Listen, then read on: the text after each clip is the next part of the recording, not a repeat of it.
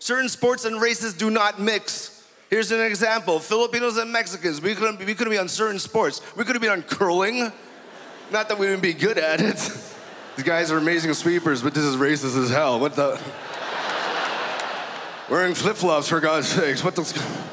Number 42, Rosa, you're the best. Oh, it's like a part-time job, very easy. And by the way, Filipinos not full Asian. Just the government didn't know we were. They just put us in an Asian category. We're actually half Asian and half Spanish.